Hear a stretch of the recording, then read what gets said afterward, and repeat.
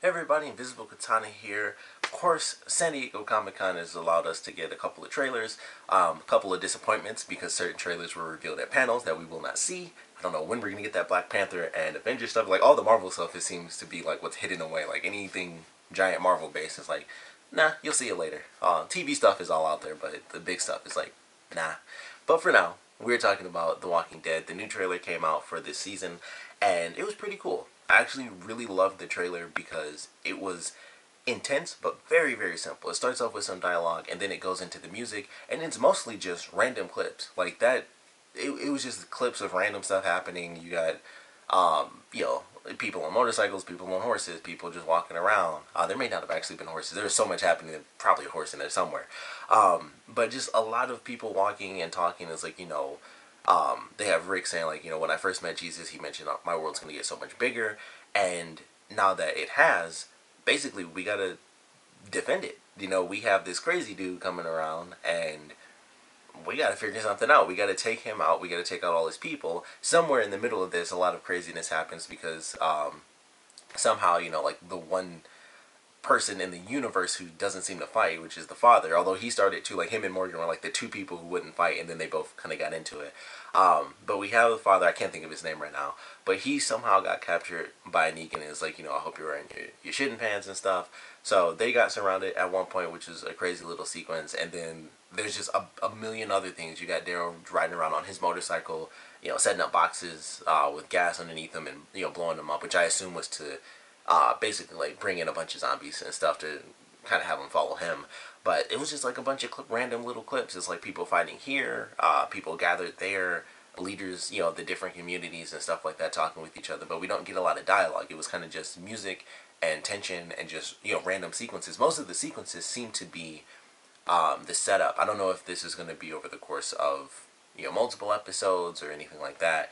Because that seemed like it easily could have been just one episode. I mean, with it being like, and that's just TV in general. It's like typically all the action is done in like one set episode. So it's like, Daryl's probably in one location getting all the zombies to follow him, and then in another location, that's where we have scenes with like Carol, peeking around corners and stuff with other people behind her because they're sneaking into a base or something. That could, like, the whole trailer could have easily been just from one episode. Like, it seemed like it almost was outside of like the very end.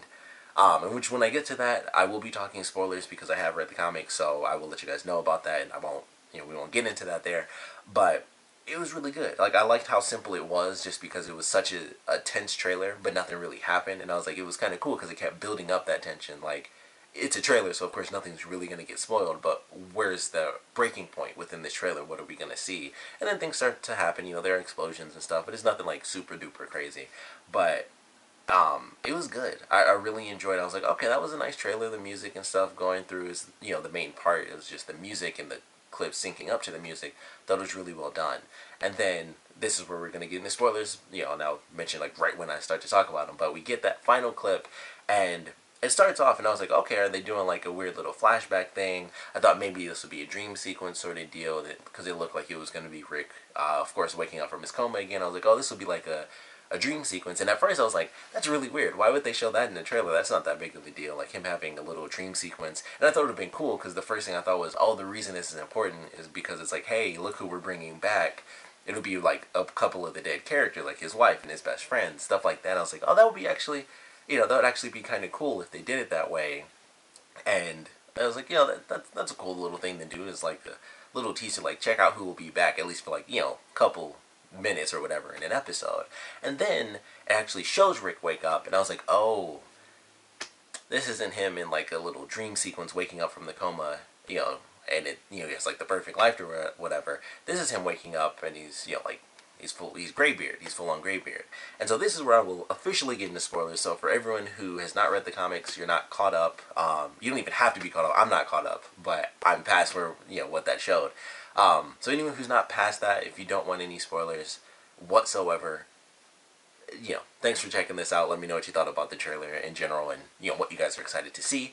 But for everyone else, moving on into spoilers, I was super happy to see that because I was like, man, this whole season, I was like, is it going to be 2 more seasons of Negan? Is that what's about to happen? Are we going to have, we got last season, then this season coming up, and then the next season is going to be the ending. How are they going to do that? Because there was so much to be done. Would they pad it out just because of, you know, Negan as this big bad villain? Would they pad it out, or would they just kind of hit home and be like, boom, we're moving on to the next stage? And I was super happy to see that they decided to not pad it out, and they're like, yep, we are going to do everything. It is, it's the, I can't think of the actual name of the war, but, you know, what comes next was like the main thing. And so it was, you know, we're getting the war. It's everything in this season, beginning to end of the war.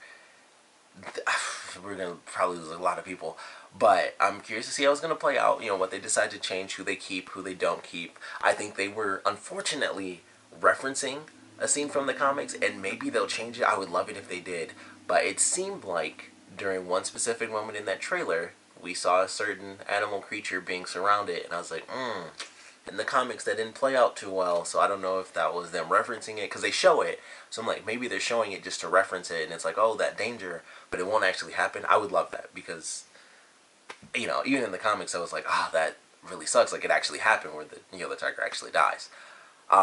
So I don't know, you know, maybe they'll save it, maybe they will, you know, do what they did with the comics, where Shiva actually does end up dying, but I was like, okay, that seems like they're referencing that, but of course, the actual ending with Rick waking up, you know, the beard and the full gray hair and everything. And with him having completely gray hair, I think they do a much longer time skip than they do in the comics. And that was another thing. I was like, man, are they gonna do a time skip? And it made the most sense because there's already one in the comics. It's of course like a couple of months or whatever, and it's, you know, not nearly as big of a deal. But that's what comic book characters, they can do that. And of course, the biggest thing with the show is that our youngest character, who's 12 or whatever, it's been, you know, going on 8 years now. So it's like, all right, they can easily do the same time skip. And just with any TV series, it's like, yeah, it was perfect for the last 7 years. They could skip those years.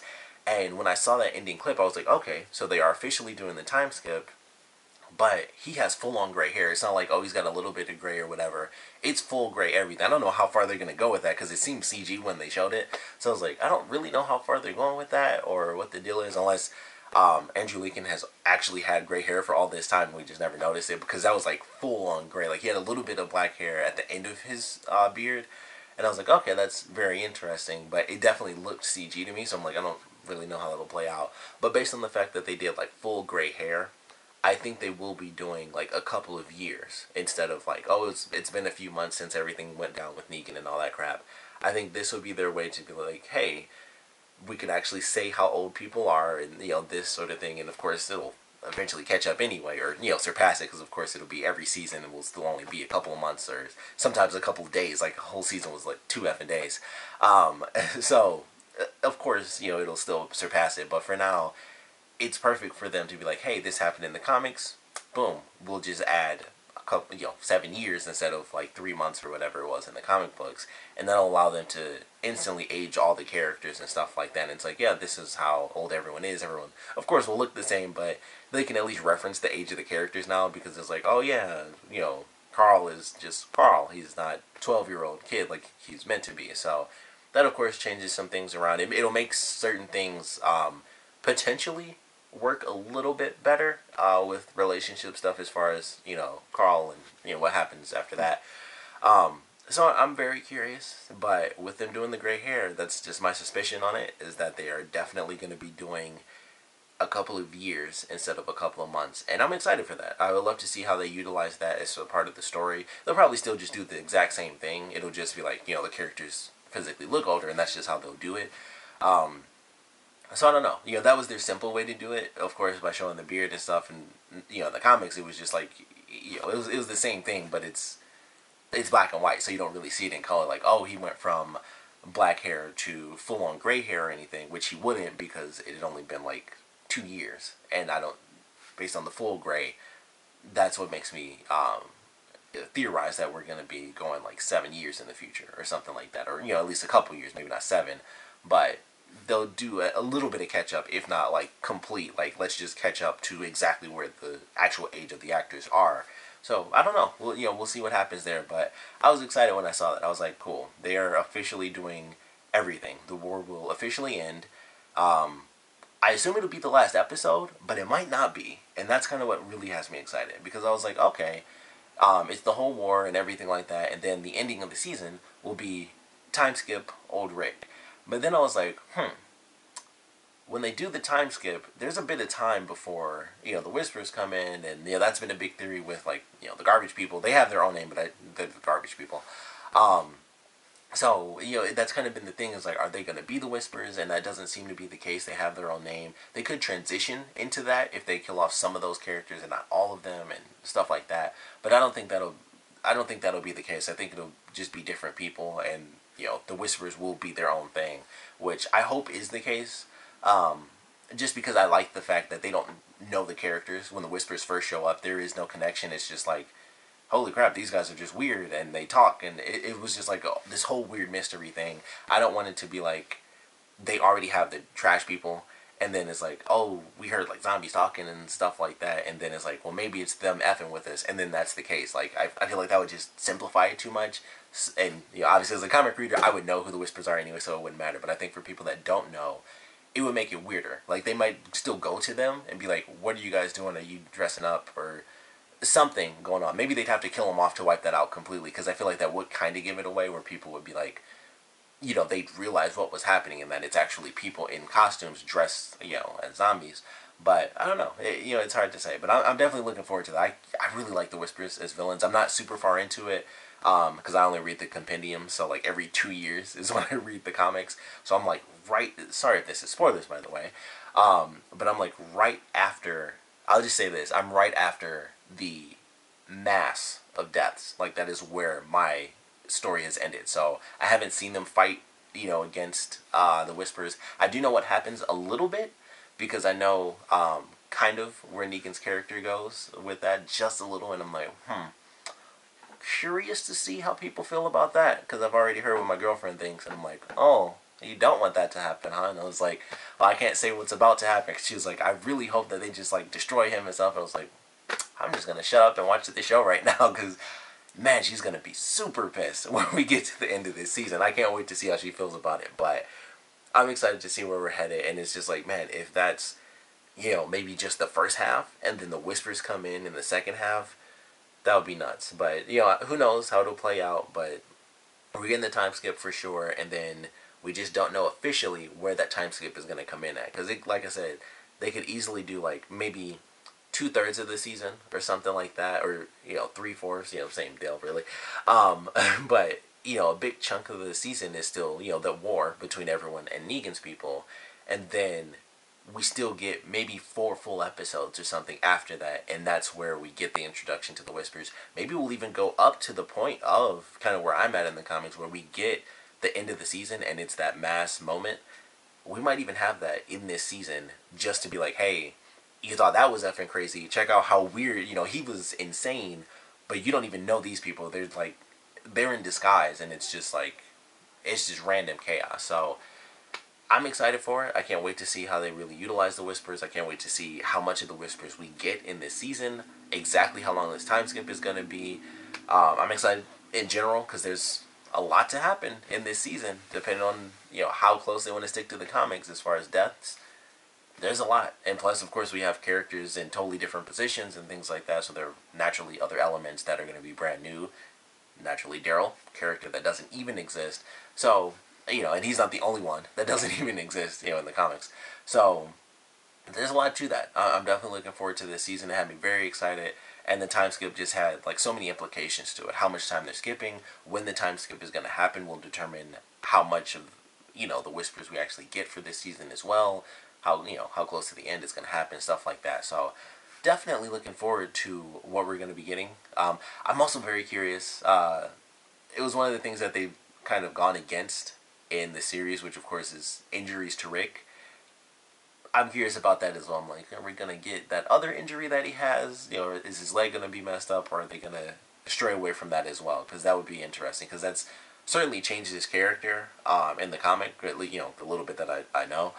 But it just had me curious, like, you kind of, and I'm assuming that's why Negan kind of goes into battle with the Whispers, just because of the issues with Rick, and it's like, well, I don't know, there's some logic there, I'm sure, and then that's how Negan kind of comes along. But I'm curious. I'm definitely curious if they're gonna do that with him being injured and stuff like that. So we'll see where it goes. But I'm honestly very excited. Like once they showed that, I was like, sweet. It's gonna be this season. It's not gonna be padded out for a super long time.